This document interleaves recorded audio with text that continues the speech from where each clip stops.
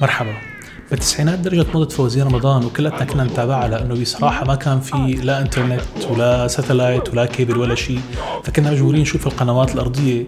وبصراحة هاي البرامج كانت حلوة لأنه كانت ممتعة موسيقيا وكان فيها أنماط موسيقية مختلفة وفيها حركة ورقص وشغلات جديدة، فكنا ننبسط فيها. ولكن أتذكر تماما أول مرة سمعت هاي الموسيقى لما كنت صغير سحرتني وقلت يا الله شو حلوة هالموسيقى وشو ظابطة مع الحالة وشو ظابطة هيك مع شهرزاد وشهريار. بعدين عرفت انه هي الموسيقى للمؤلف كرساموف والعمل اسمه شهرزاد. هلا الفوازير اللي شفتوها والموسيقى اللي حكيت لكم عليها اللي هي بتأليف كرساموف شهرزاد، الاثنين معمولين ومقتبسين من كتاب اسمه ألف ليلة وليلة. وحتى احكي لكم باختصار على كتاب ألف ليلة وليلة للناس اللي بتعرفوا باختصار. في سلطان اسمه شهريار بيكتشف انه زوجة اخوه عم تخونه، وبعدين بيكتشف انه زوجته كمان عم تخونه، فبيقتل التنتين وبصير كل يوم بيتجوز مرة جديدة وبالليل بيقتلها مشان ما تخونه بعدين.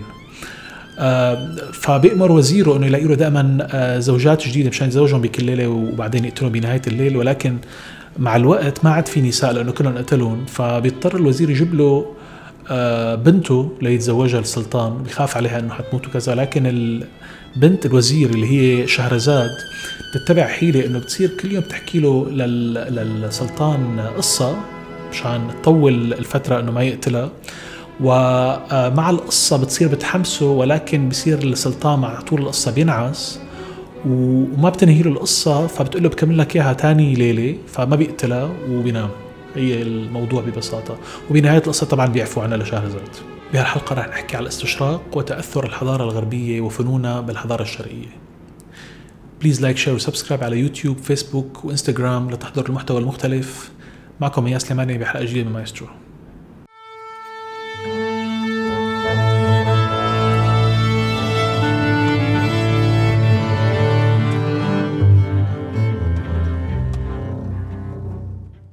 طبعا العمل اللي ألفه كرساموف عمل رائع رائع رائع الجمال، يعني هذا لازم تسمعوه أكيد. العمل جميل جدا، فيه أكثر موضوع لحني لهم توظيف درامي. ففي عنا اللحن اللي بيعبر عن السلطان وغضبه ورغبته للقتل وشخصيته الغاضبة واللي حست بالخيانة فبدها تقتل كل نساء العالم. هذا اللحن اللي عم تسمعوه هلأ. وفي عنا اللحن الثاني اللي بيعبر عن شهرزاد ونعومتها وأنوثتها ودلالة، وهي شلون عم تغري للسلطان وعم تحكي له القصص مشان ينعس وينام وما يقتلها. هلا الكتاب الأساسي ألف ليلة وليلة في له أكثر من إصدار. في إصدارات فيها 300 قصة، يعني 300 قصة بتحكيها شهرزاد لشهريار. وفي كتب فيها 1100 قصة وفي كتب أكثر كمان، يعني في كتب مختلفة وفي إصدارات مختلفة لهذا الكتاب. بالقطعة اللي عملها كرساموف هو حاكي عن عدد من القصص أو مسمي عدد من القصص ومقسم العمل تبعه ل4 حركات. الحركة الأولى اسمها The Sea and Sindbad's Ship أو البحر وسفينة سندباد. وسندباد البحري هو أحد القصص اللي بتحكيها شهرزاد لشهريار، سندباد القصة اللي نعرفها كلياتنا. الحركة الثانية اسمها The Calendar Prince، وأنا بالحقيقة شيكت معناها ومقصود فيها الساحر، مو مقصود فيها أي شيء ثاني. أما الحركة الثالثة اسمها الأمير الشاب والأميرة الشابة.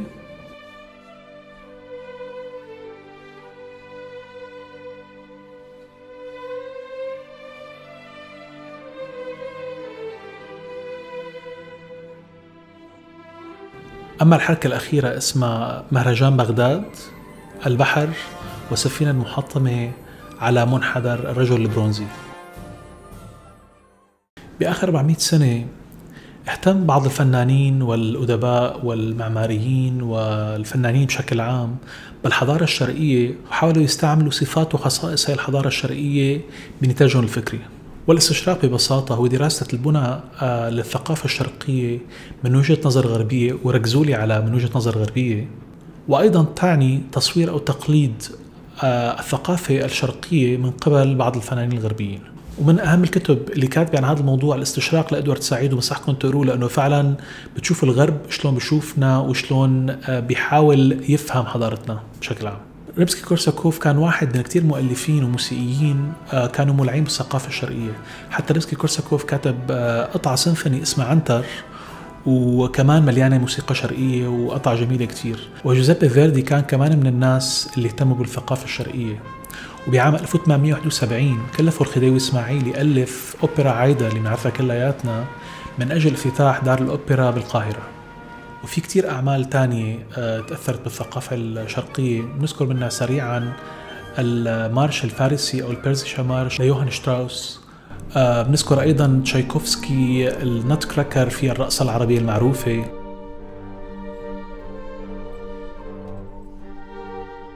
بنذكر أيضا بيرجينت في رقصة عربية للمؤلف إدوارد غريغ.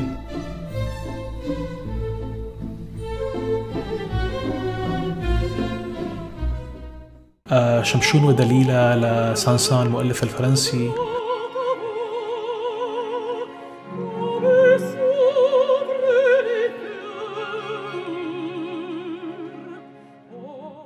وفي طبعا اعمال تانية يمكن ما اجت ببالي، بتمنى تتركوا لي اياها بالكومنتس مع لينك مشان الناس اللي عم تتفرج على هي الحلقه تشوف كمان شو في موسيقات تانية. الاستشراق ما بس كان بالموسيقى الكلاسيكيه، كان بمختلف انواع الفنون، كله انعكس على كله. يعني السنه الماضيه ما بعرف اذا حضرتوا علاء الدين الجزء الثاني، الفيلم الجديد اللي انعمل علاء الدين، كلته الحان عربيه. وعلاء الدين هي قصه من القصص تبع ألف ليلة وليلة، وطبعا كلها استشراق وكلها لبس عربي وموسيقى عربية وعن الثقافة العربية. وحتى بالفيديو جيمز في عنا لعب ذات موضوع شرقي وبالتالي موسيقتها ذات طابع شرقي، مثل برنس اوف بيرجيا اللي لعبناها من وقت ما كانت بشكل بدائي جدا لهلا، ولساتها طبعا ذات طابع شرقي وموسيقى شرقية. كول اوف ديوتي في كتير من اجزاء بتكون ببلدان عربية مثل مصر والعراق. واساسا كريد اللي اغلب احداثها بتدور بالشرق، ولذلك الموسيقى لازم تكون شرقيه بتمشي مع اللعبه. فهذا كمان نوع من الاستشراق. اما بموسيقى الجاز ففي عنا كرفان من تاليف ديوك إلينغتون اللي كلاتنا بنعرفها وجميله وساحره. كرفان او القافله مستوحاه تماما من العالم الشرقي والموسيقى الشرقيه.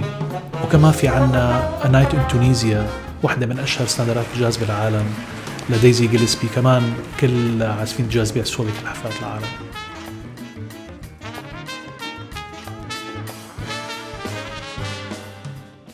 والروك كمان كان في اهتمام بالثقافة الشرقية. الريد زيبلين عملوا أغنية مشهورة كتير كشمير كلاتنا بنعرفها، ويمكن أكثر غنية بيعرفها جيلنا الحالي يلي هي الديزرت روز لستينج اللي عملها مع الشاب مامي.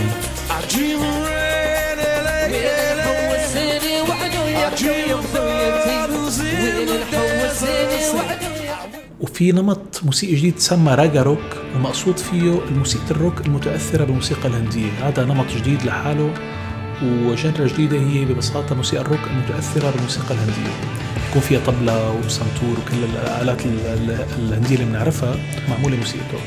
لازم اذكر بانجابي ام سي اللي عمل هذا التراك اللي عم تسمعوه هلا واللي كسر الدنيا. يعني ما في حدا ما سمعه بأي مكان، راديو، تلفزيون، كلاب، اي مكان انت اكيد سمعان هاي الموسيقى اللي عم تسمعها هلا.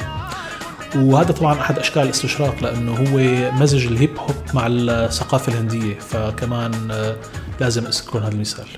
اما عن موسيقى البوب والثقافه العربيه فحدث بلا حرج، مليان يعني.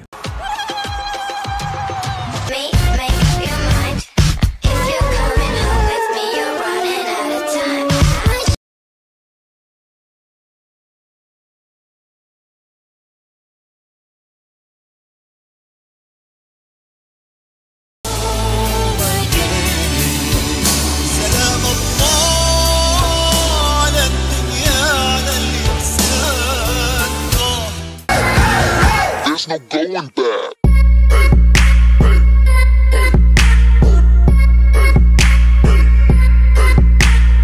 Must do the abs, might stop at the gym, and he keep a do-rag, keep the wave on swim, waves on swim, so they hate on him. Yeah, we got the bang, got the bang, got the bang. One time for drinks, my habibi, habibi, habibi, habibi, habibi, habibi, ya noor al-ain.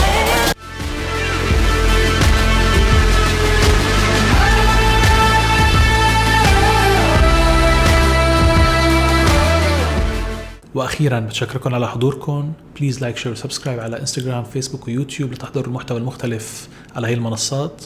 شاركوا مصادرنا من على يوتيوب، احضروا الحلقات الماضيه والحلقات المستقبليه.